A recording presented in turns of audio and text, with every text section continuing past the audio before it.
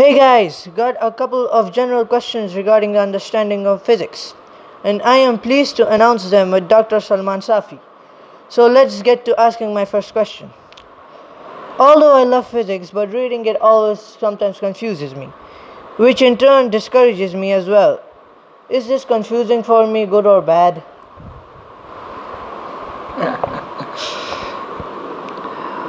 I think the first part of your question is very important. That is, you like physics. So I would say it is your interest in physics that leaves you confused. And I assure you that this confusion will let you understand the concepts more vividly with the passage of time. Because my personal experience in physics says that it is my interest in physics that every time when something confuses me, that confusion compels me to read more.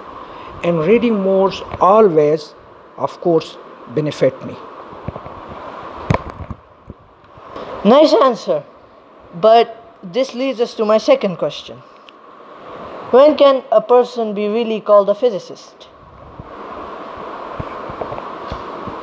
Okay. And my understanding, the answer to this question is very straightforward and quite easy. I mean, a person is said to be a successful physicist only when physics does reflect from his or her behavior.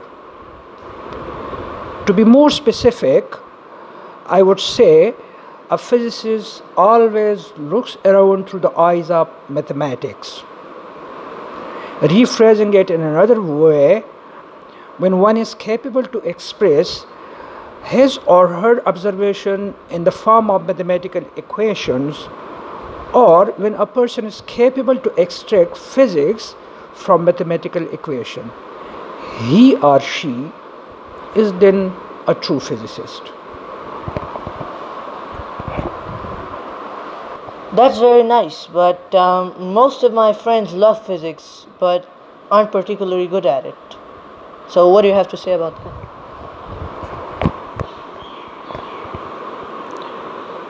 The answer to this question seems a little involved. It cannot be answered so easily, as there could be many parameters behind the failure for being a successful student in physics.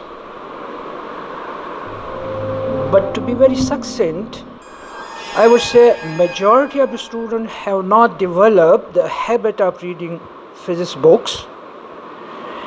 The students usually rely on reading short class notes or other traditional material easily available from the market, and if some of them even go for reading books, I have personal experience that they usually avoid to correctly understand the true language of physics. Oh, that's very strange. What is the real language of physics? Physics, in fact, reside within mathematical equations.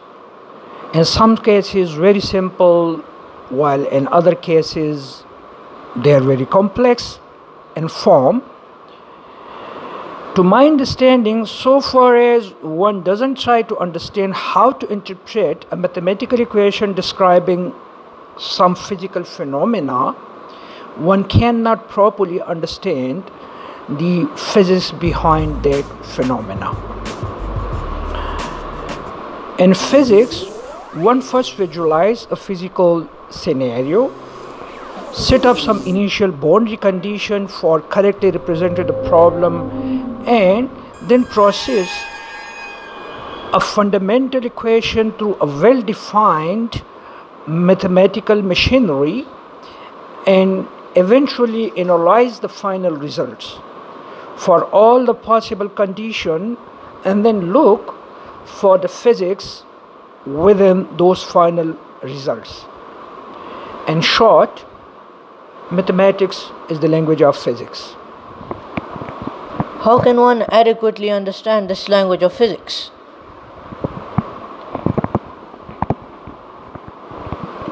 To me, this capability in fact comes through years-long training in physics. For example, all the courses offered at BS level or in BS program are theoretical in nature. Each course is based on a set of fundamental laws of physics which are expressed in terms of mathematical equations.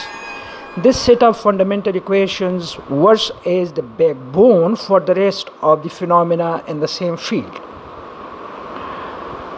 One needs first to understand the logic behind these fundamental equations and get acquainted with the procedure of their application in different cases.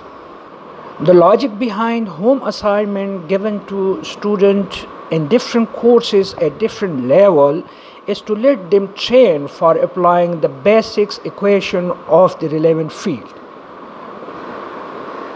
and of course to understand the rest of mathematical machinery.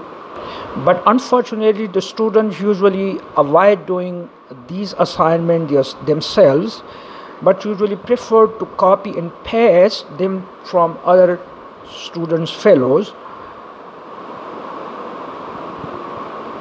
or from the available notes, which are generally known as solvers. This habit of laziness or easiness limits their capabilities in understanding the actual theme of physics.